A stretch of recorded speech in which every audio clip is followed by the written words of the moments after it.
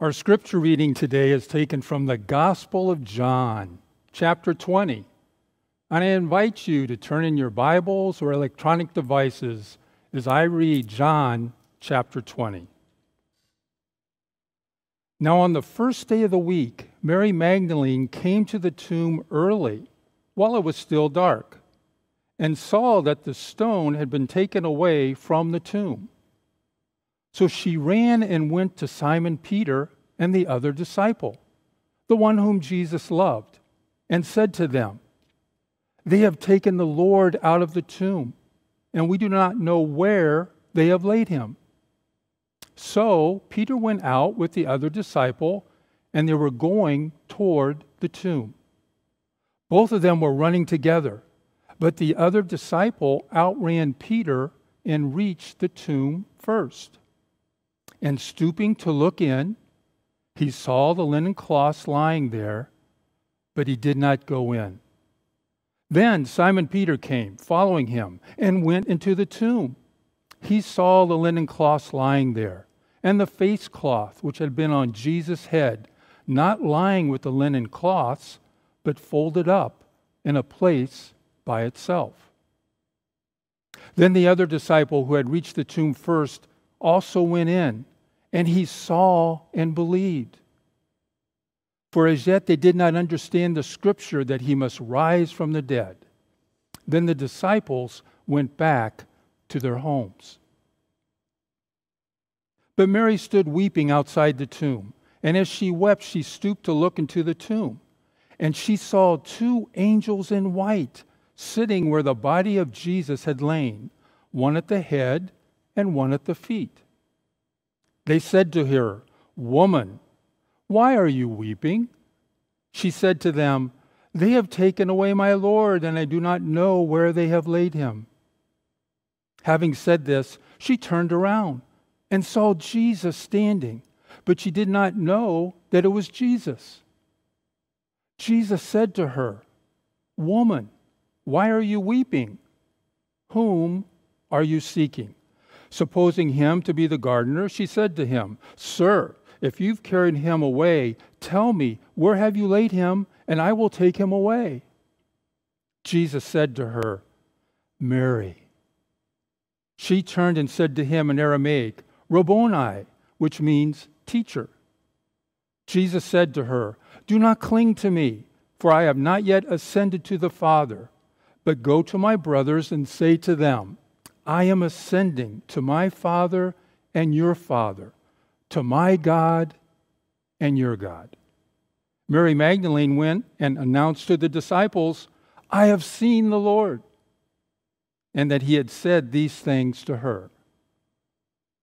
On the evening of that day, the first day of the week, the doors being locked where the disciples were for fear of the Jews, Jesus came and stood among them and said to them, "Peace be with you." When he had said this, he showed them his hands and his feet. Then the disciples were glad when they saw the Lord. Jesus said to them again, "Peace be with you. As the Father has sent me, even so I am sending you." And when he had said this, he breathed on them and he said to them, "Receive the Holy Spirit. If you forgive the sins of any, they are forgiven them. If you withhold forgiveness from any, it is withheld." Now Thomas, one of the 12, called the twin, was not with them when Jesus came. So the other disciples told him, "We have seen the Lord." But he said to them, "Unless I see in his hands the mark of the nails, and place my finger into the mark of the nails, and place my hand into his side, I will never believe." 8 days later, his disciples were inside again, and Thomas was with them. Although the doors were locked, Jesus came and stood among them and said, "Peace be with you." Then he said to Thomas, "Put your finger here and see my hands, and put out your hand and place it in my side. Do not disbelieve, but believe." Thomas answered him, "My Lord and my God." Jesus said to him, "Have you believed because you have seen me? Blessed are those who have not seen and yet have believed." Now Jesus did many other signs in the presence of the disciples, which are not written in this book. But these are written so that you may believe that Jesus Christ, the Son of God, and by believing you may have life in his name. This is the word of the Lord. Would you join me as we pray together?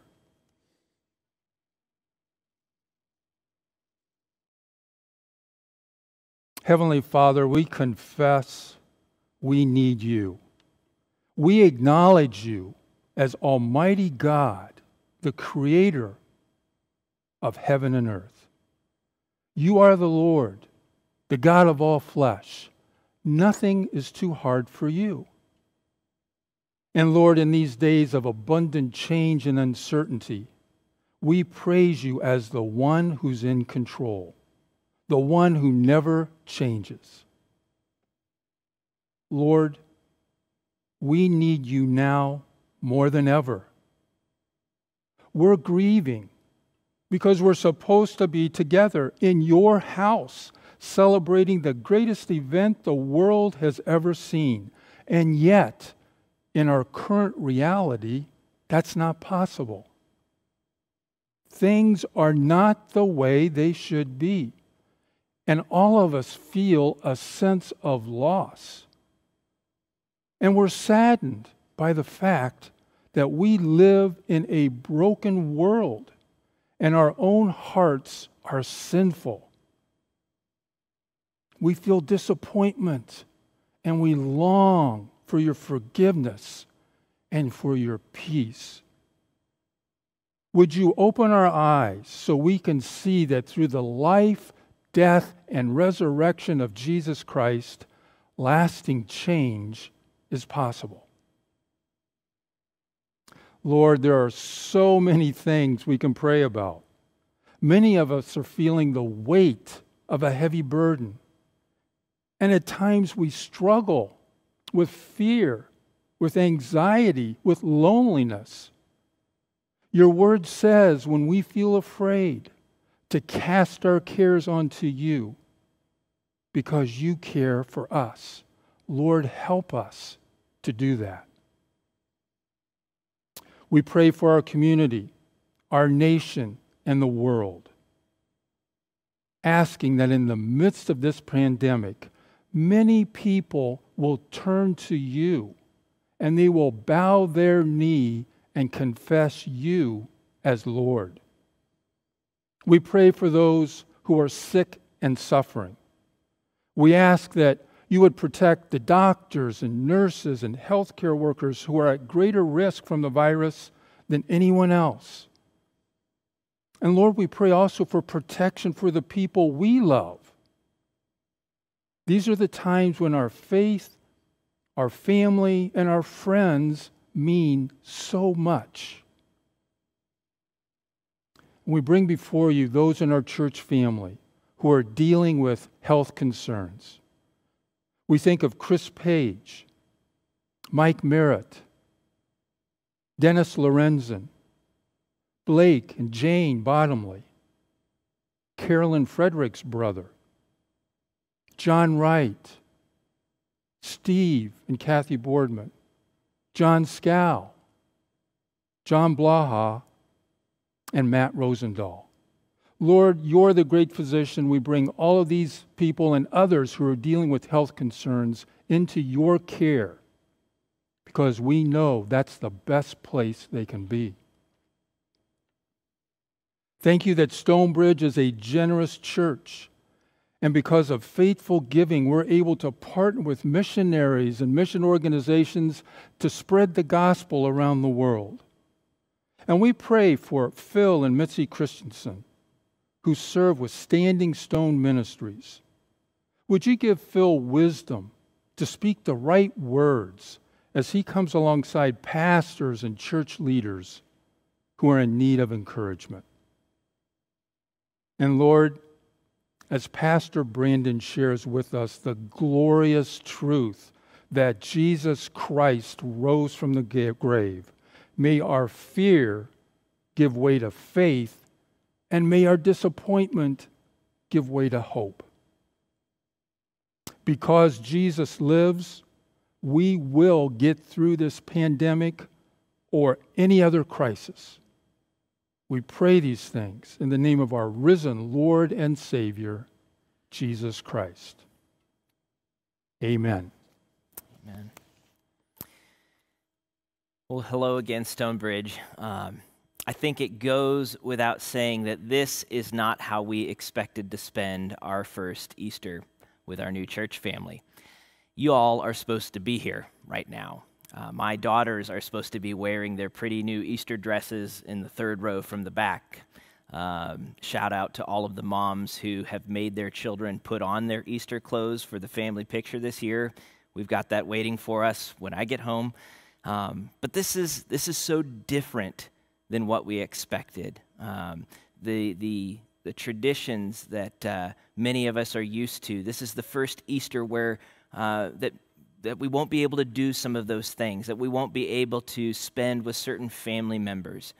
This last week, as we kind of did that little poll on Facebook, many of you indicated that the normal rhythms of life have been crowded out by things like loneliness or frustration or boredom and grief. And so it's been a hard week, and this is not the way that we expected Easter to go. Some of us are grieving the loss of loved ones right now because of this crisis.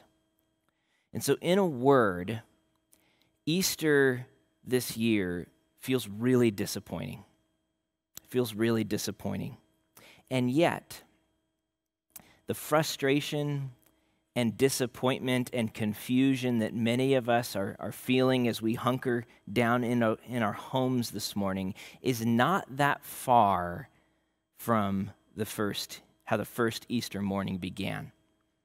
That very first Easter morning was not filled with fanfare or bright colors or beautiful dresses. The Hallelujah chorus was not playing as the women arrived at the grave that morning. Rather, that first Easter morning began with darkness and gloom, with sadness and confusion. The disciples' hope for a new and better world was all but lost. Their king, their Savior, had been crucified.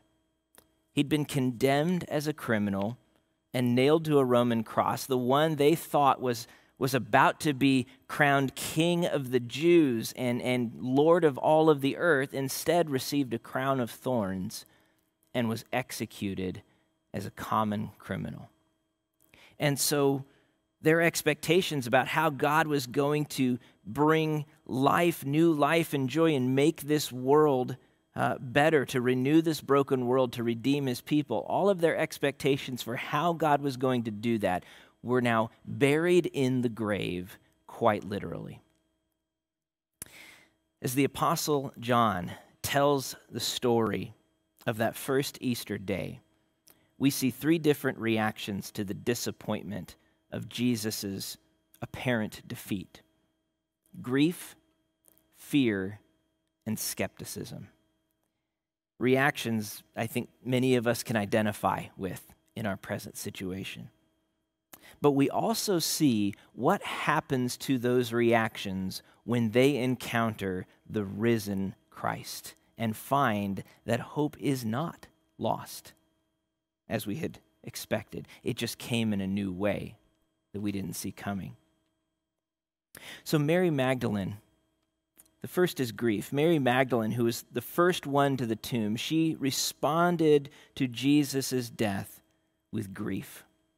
When she went to the tomb that morning, she wasn't there to see if Jesus had risen yet. It's not like, children who wake up really early on the day that the grandparents are going to be visiting because they can't wait to see if they're there yet. She went to the tomb that morning to mourn and to grieve Jesus' tragic death. And so discovering that the tomb was open and the body was missing, that was not a sign of hope. That was insult. That was scandal. Her beloved king, not only has he now been tragically killed, someone has run off with his body for who knows what purpose. That's what she laments as she arrives. They've taken the Lord out of the tomb, and we do not know where they have laid him. And even after Peter and John arrive and investigate and then go back home, Mary stays at the tomb weeping. And as she wept, she stooped and looked into the tomb, verse 12, and she saw 2 angels in white sitting where the body of Jesus had lain, one at the head and one at the feet. And they said to her, "Woman, why are you weeping?" She said to them, "They've taken away my Lord, and I do not know where they have laid him." Mary can no longer cling to hope for a new world. Her hopes died with Jesus. And so she tries instead to cling to the memorial of that hope, to cling to the emblem of all that she had thought was going to change and make things better, and now will never be, the body of Jesus. And it's not that far from how we can be tempted to respond when we are crushed with life's disappointments, to cling to some memorial of our loss, some token or reminder of what we had hoped was going to make all of the difference and now will never be. Mary tries to cling to the body of Jesus, but it's gone. The tomb is open. The body is not there. And so she is devastated and confused. And it's there in her grief and devastation that the risen Lord meets her and changes her world in a way she could have never imagined. So if you look at verse 14, having said this, she turned around and saw Jesus standing, but she did not know it was Jesus. And Jesus said to her, "Woman, why are you weeping? Whom are you seeking?" Supposing him to be the gardener, she said to him, "Sir, if you have carried him away, tell me where you have laid him, and I will take him away." And Jesus said to her, "Mary." And she turned to him in Aramaic and said, "Rabboni," which means teacher. Beyond all hope and expectation, the man that she saw crucified days earlier stood before her risen from the grave. This is unbelievable. It is unparalleled in human history. And it means that although it didn't come as she expected, hope is not lost. It's not lost because Jesus is risen and he is bringing peace and new life to this broken world. He's making all things new. And so as Mary sees him, quite understandably, she now tries to cling to him as if she's afraid of losing him again. But Jesus' death was not the end of the story. It was a new beginning, and he now has a mission for Mary. He tells her to go and report to the disciples the victory of his resurrection and his coming ascension. And she does that. She goes and announces to the disciples, "I have seen the Lord," and then tells them that he had said these things to her. Jesus meets her in her grief, and her grief is replaced with purpose and joy through the truth of the resurrection. The disciples' reaction to the cross was somewhat different. The disciples were the 12 men who had traveled with Jesus, now 11 after Judas's betrayal, the men that Jesus had chosen to be his special witnesses. And no doubt they shared Mary's grief. But the reaction emphasized in this story is fear. They were afraid. Verse 19. On the evening of that day, the first day of the week, the doors being locked where the disciples were for fear of the Jews. They were afraid. And what did they have to be afraid of? Well, their king and leader had just been crucified. And if this story goes the way most of these kinds of stories go, they are probably next. That's what they're afraid of. And so they're hiding. And this is even after Peter and John had gone and investigated the empty tomb that morning. Mary had run and reported to them that the tomb was open, and so Peter and John ran there to investigate. Verse 5, and stooping to look in, John saw the linen cloths lying there, but he did not go in. Simon Peter shows up. He barges right in and went into the tomb, and he saw the linen cloth lying there, and the face cloth that had been on Jesus' head, not lying with the linen cloth, but folded up in a place by itself. What in the world could that possibly mean? I mean, if someone had stolen the body, would they really have taken time to unwrap it first? And from the description, it sounds more like the body somehow passed through the cloths, leaving an empty pile. Only the face cloth is described as being rolled up and set aside as no longer needed. And it's not as though the resurrection was an obvious explanation to them. Ancient Jews believed in the bodily resurrection. The Old Testament promised it.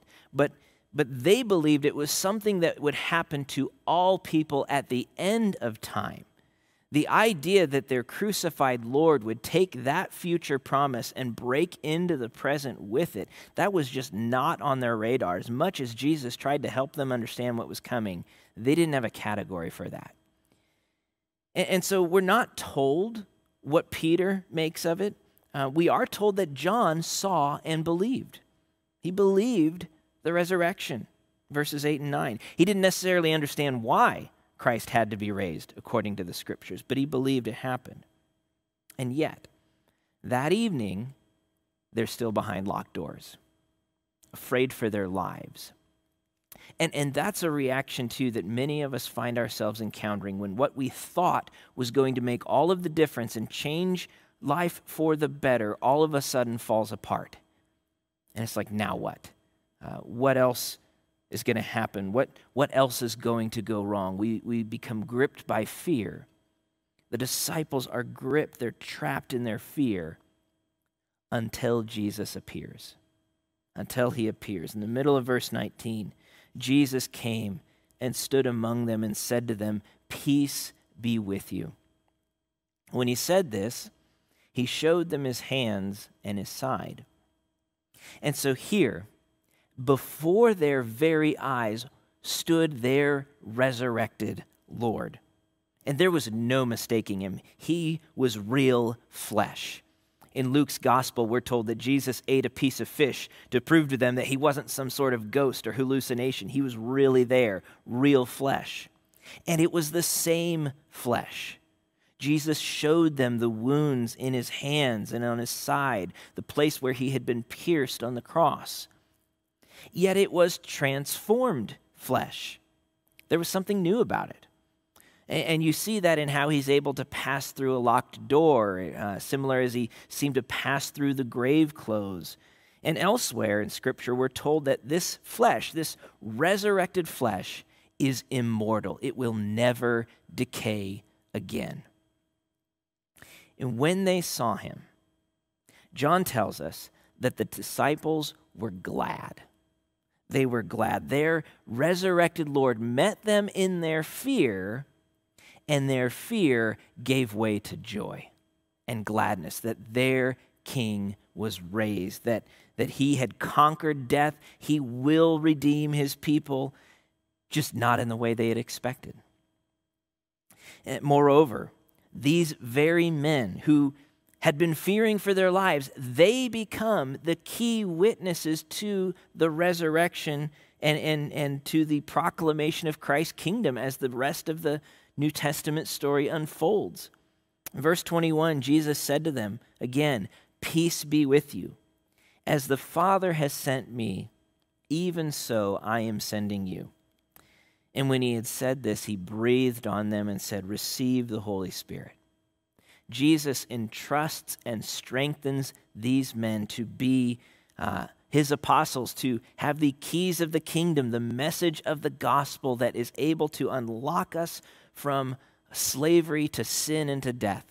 That sin and shame that separates us from God, it has been dealt with through Jesus' our Savior. There is hope for a new and better life because Christ is risen from the grave. And yet, not everyone is convinced. There's one unfortunate disciple who was absent from that first meeting, and there is nothing that his companions can do to convince him to ever hope again. As Thomas says in verse 25, "Unless I see in his hands the mark of the nails, and place my finger into the mark of the nails, and place my hand into his side, I will never believe." Thomas responds to the cross like his fellow disciples with fear, but he responds to news of the resurrection with skepticism. Not because dead people don't rise, and so, this couldn't have happened. Everybody knew then that dead people didn't rise. We don't need modern science to tell us that that's not possible. That would take a miracle. His skepticism is not that God couldn't raise the dead, but whether or not he did. And without proof, he was unwilling to believe. And again, many of us can resonate with that skepticism. Not just the skepticism over whether the resurrection is true, but even at a broader sense, the cynicism over whether or not I should ever hope for anything good again. When you have hoped so deeply and believed so strongly that something was going to change for the better, and it never seems to happen, sometimes it feels easier to just stop hoping completely rather than risk being hurt and disappointed again. We need proof. We need proof if we're going to risk belief. And what's amazing here is that Jesus doesn't rebuke Thomas for his unbelief. Instead, he meets him there and invites him to believe. Verse 26, 8 days later, his disciples were inside again, and Thomas was with them. And although the doors were locked, Jesus came and stood among them and said, "Peace be with you." Then he said to Thomas, "Put your finger here and see my hands, and put out your hand and place it in my side. Do not disbelieve, but believe." And listen to Thomas's response. One of the greatest declarations of faith in the entire New Testament. "My Lord and my God." When Thomas looked into the face of the resurrected Christ, he saw the face of God. The resurrected Jesus met Thomas in his skepticism, and doubt gave way to faith. He met Mary in her grief. He met the disciples in their fear. Where will he meet you? Where will he meet you? The answer is wherever you are. Wherever you are, whatever questions you're asking, whatever grief you've experienced, whatever sin you've committed, that's where Jesus meets us with the hope of the resurrection to invite us to believe. And so it is that when we encounter the risen Christ, what we find is hope. What we find is hope. Maybe not the answer that we thought we would receive, the way we thought God would solve our problems, but it's the answer we truly need. Christ offers us something so much better through his resurrection. He offers real and lasting peace, wholeness to whatever is broken in this world. It's interesting to notice in each of Jesus' appearances with the disciples in this story, the first words out of his mouth are, "Peace be with you. Peace be with you." And whereas that was, of course, a common greeting in that day, even as it is in some parts of the world today, it was also a very specific promise that Jesus had given his disciples. Back in chapter 16, he said, "I've said these things to you, that in me you may have peace. In the world you will have tribulation, but take heart, I have overcome the world." And he's not just talking about the absence of conflict here, right? That moment when your kids finally stop fighting in the back of the car seat or something like that, or that day when we can finally go to someone's home, a friend or a family member, without fear of infecting them or catching some disease. Like it's not just the absence of conflict. What he's describing here is the Old Testament concept of shalom, wholeness, the world as it was meant to be. He's talking about taking everything that's wrong with this broken world and finally making it all right again in Christ. One of the beautiful things about John's account of the resurrection is how he frames this story with allusions to the first creation account in Genesis. He wants us to see in the cross and resurrection an echo of God's first creation, so that we understand that what God is doing here is launching a new creation. He's making all things new. And so as God completed his creative work on the sixth day by making man in his image, so Jesus is crucified on the sixth day, Good Friday, paying the penalty for sinful men and declaring with his final words, "It is finished." Just as God rested on the seventh day, so Jesus rests in the tomb on the seventh day, on Holy Saturday, having completed his work of redemption on the cross. Twice, John emphasizes that Jesus rose on the first day of the week, on Sunday. His resurrection marks the beginning of God's new creation, the first day of the week. John points out to us that Jesus is buried in a garden, the same setting as that first creation. And he's even mistaken for the gardener, which is this beautifully ironic allusion to this connection Jesus has with the first gardener, Adam. When Jesus equips his disciples for their mission and breathes on them, saying, "Receive the Holy Spirit," it's an echo of God breathing into Adam's nostrils the breath of life. God is making all things new through his resurrected Son. Everything will be made new. It's like that first crocus of the spring that breaks the ground even when there's still snow there. So it is, God's new creation is breaking through the surface with the resurrection of Christ as that first fruits and down payment of the whole new creation to come. And the fullness of that new creation waits for the end, right? When Jesus is going to come again. And in that day, the Bible tells us that he will wipe away every tear from their eyes. And death shall be no more, neither shall there be mourning, nor crying, nor pain anymore, for the former things have passed away. No more will we wake up with bodies that don't work the way they're supposed to. No more will our hearts be broken through relationships and friction. No more will our hearts be prone to sin. No more will we be disappointed with the brokenness of this world. But here is the miracle and the mystery.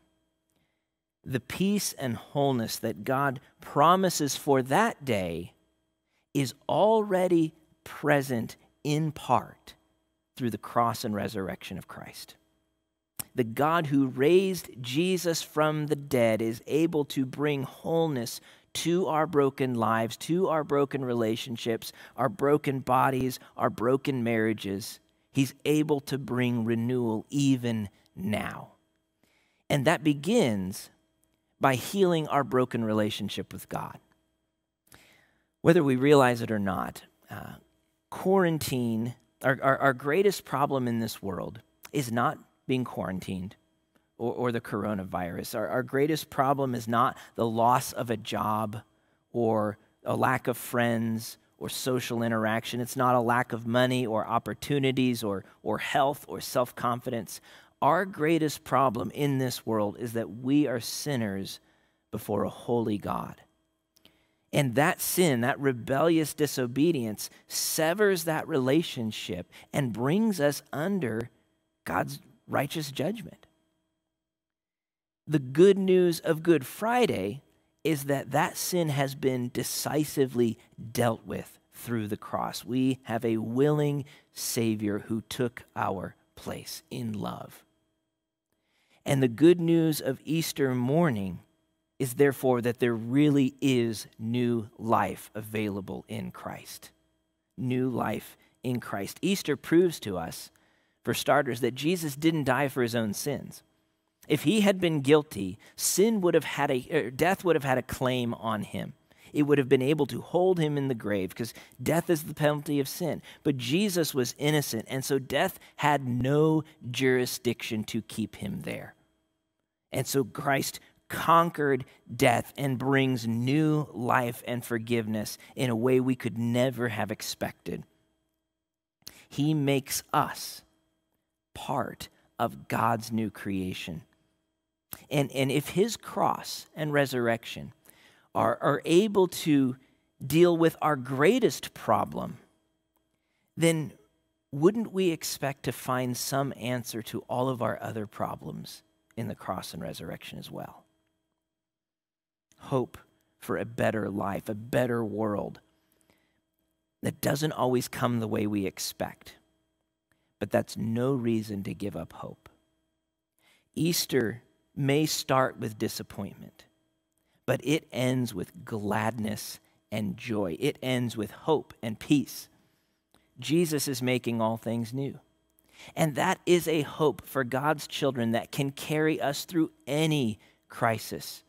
That this is not lost, that all is not lost. Jesus is at work, and there is a hope that was coming and is already here in him.